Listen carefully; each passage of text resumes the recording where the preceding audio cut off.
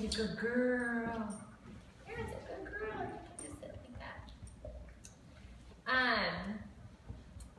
So I use headbands a lot, and it just brings another little bit of focus.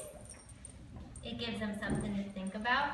So most dogs are pretty fine wearing a collar.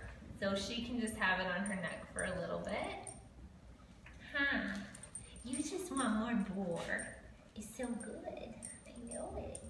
And I like the colors because so my coonhound wears them a lot, and no one ever thinks anything of it. They just go, oh, she's so cute. They're bright and colorful, and colors have meaning.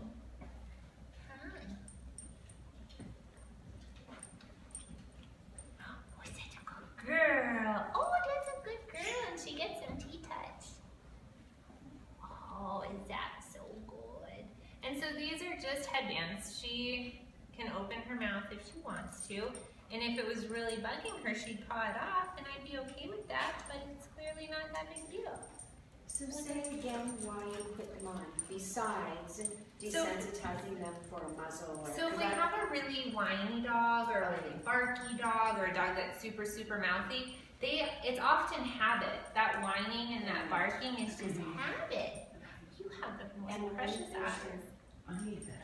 We just talked about that. Oh yeah, try the headband. That's a good idea. Love that idea. I'm filming this for as long as you're okay with that. Nice. So now, she does not seem to be too bothered by this, but have we noticed she's not making any noise where she was whimpering a little bit earlier? Most dogs, apparently, not you, Will paw it off. I have one that would take it right off. And so I want her to. And so she can learn that she gets a choice, and it's not stuck on your face, and it's okay to have it off. And it's all, again, it's all about respect and giving them choices. And so, hypothetically, she pawed it off, but you didn't. And then I just put it back on.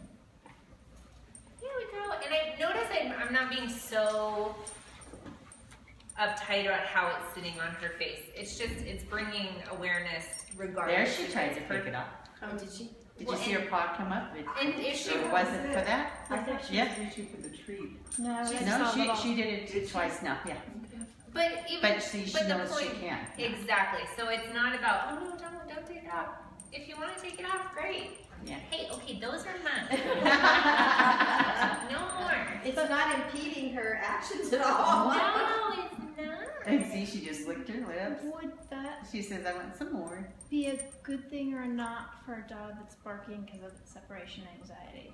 I wouldn't put it on a dog and then leave them Got it. by any means. No, but it just brings awareness.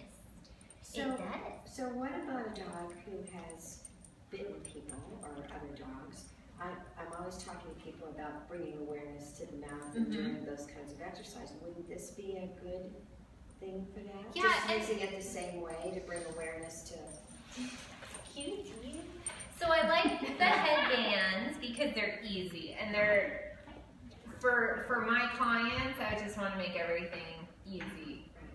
So, we're gonna take this off of you because that's enough. It doesn't need to be this whole long drawn out thing. Just like with the body wraps, we're talking about moments, not minutes, with the touches, everything.